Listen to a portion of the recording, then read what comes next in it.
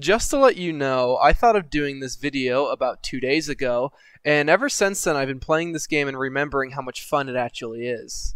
Now, for me, running away to a small town and starting a farm has and still is a dream of mine, but I never really given it much thought because every single time I have those thoughts, it tends to lead to me having thoughts about mailing pipe bombs to certain political figures and writing a book about how everyone else is the crazy one. And if you ever wanted to play a game where you could do whatever you want, you're not going to find a better game than this one. And well, if I'm going to talk up this game so much the way ancient Greeks talk up gay orgies, I might as well tell you what the game actually is. I'm not going to go in depth with an explanation about this game because if you've never heard about this game before, you're either a special starfish living underneath a rock in some TV show,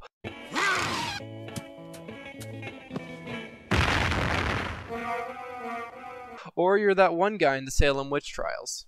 It's a farming game where you manage your own farm and you definitely don't make any correlations to Jim Crow laws. I'm just saying. The game opens with you sitting at a desk and you get a letter from your grandpa saying something about owning a farm. So then you go and you start your own farm and that's kind of it. I can't really explain the game further than that because everyone's gameplay varies greatly, and telling you about my gameplay would ruin a lot of the events and things that happen which really make the game special, so it'd be taking away the fun from your gameplay. If you really want an explanation, I'd just try to pick up this game and play it. There's honestly no way I'm going to tell you it now. You meet some new people and you do your own thing. And I'm going to go over all the simple things without caring about the details because I would rather watch my kids grow up than spend 50 years working on this video. When picking a farm, you need to know what you want to do the most. If you want to fish, you should pick a river or beach farm, and if you want to mine more, the mountain farm would be best for you. This allows you to be very creative in your play style and basically has you have a boost to whatever you want to do most. But it pretty much puts you into the menu and tells you to just figure it out. And this is the part of the video where I tell you to go use the Wikipedia because playing this game without the Wikipedia is like Helen Keller playing Frogger. I'm not saying you need the Wikipedia to play this game, but not using it led to me regretting a lot of my starting decisions that I didn't even know how to make. I mean, I've never seen a game saved by a wiki as much as this one because you have no clue what you even want to do in this game that you've never played before. Then there's the people who've played this game for hundreds upon hundreds of hours, and they sit there in your ear telling you how to play this game correctly by doing this certain thing or always be checking these things and blah blah blah. It's all these kind of things, and it really reminds me of the scene from The Great Gatsby. And, yep, this one right here.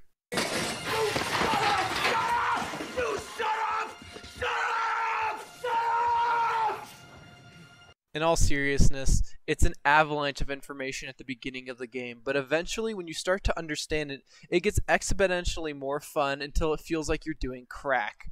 Oh, whoops, that's the wrong one. There it is. Alright. It's so fucking awesome to have a game like this to where there's so many different options that the Wikipedia is necessary to play the game. But finding out all the cool shit that you can do in this game is astronomically incredible. I've played this game for a good amount of time, and I haven't even come close to finishing the most important step, which is the community center. This is the overall goal of the game, other than having fun, but I'll talk about that later because I know how much you love my rants about how video games are supposed to be fun, right? Not like it's the point of the fucking series now, isn't it? To build a community center, you're going to need to collect a bunch of items from around the game, including all different activities such as mining, fishing, and foraging. You also need to farm, but that was a given, so I wasn't going to mention it. Now, you could play this game and figure out how to get every item through trial and error with hundreds upon hundreds of hours of gameplay, or you can hear me out and just en.wikipedia.org. I also want to mention something else about this game, and that is the townspeople. They all have unique personalities to them, but they always feel forced and simulated because all they do is act in that one singular personality. They only have one attribute to themselves, and it feels very stale after a while. That's until you develop friendships with them, and then they become these characters that are completely in depth and have a lot of personality to them. Yep. characters and friendships that you can form in a video game while you forget about the ones you've made in real life. You know, for a game that is about escaping reality, these characters and issues are a little too real for this game. I've been through a lot of games, and I have never connected with characters as much as I have with these ones. I'm not going to go into details, but if you really want to know, then you can just en.wikipedia.org. I'm impressed at the amount of effort that was put into these characters and the rest of the game. It goes so in depth and it's flawless with its execution, and it really made for an experience that I really enjoyed. Not only is this game fun, but I really feel better after playing it. I also want to throw in that this game was made by only one person, trying to find a replacement to the drug that is Harvest Moon by basically fixing it and adding in his own elements onto the game. Now granted, this isn't a copy of the game, it's just very similar, so don't conclude me saying this as an accusation. He released the game only when he thought it was perfect. He redeveloped it many times, spending 4 years and about 10 hours a day on the project. You know, I'm actually surprised that he didn't work himself to death like the sweatshop worker that has to make minion plushies or the hedge funds when Redditors make them lose millions of dollars.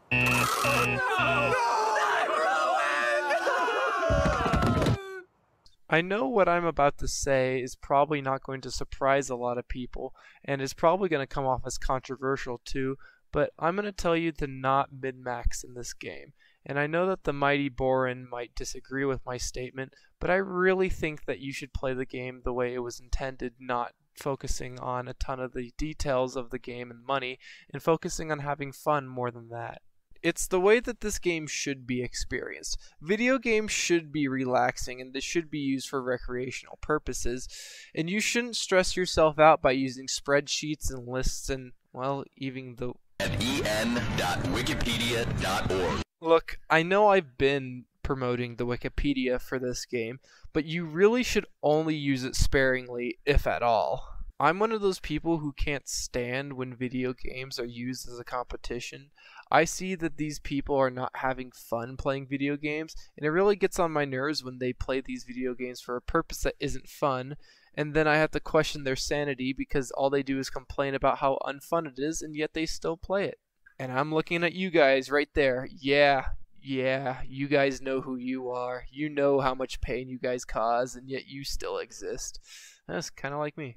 And it will come to no surprise that I've been a big advocate for games being a form of art instead of a way to make money. And this game is the definition of that. It's a fun experience where fun is the goal of the game, and achieving it is always easy but never given to you. You have to earn your success in this game, but it's never without help. And the developer wanted this game to be a real-world message, and I think that's it. To have fun, the way you want to have fun.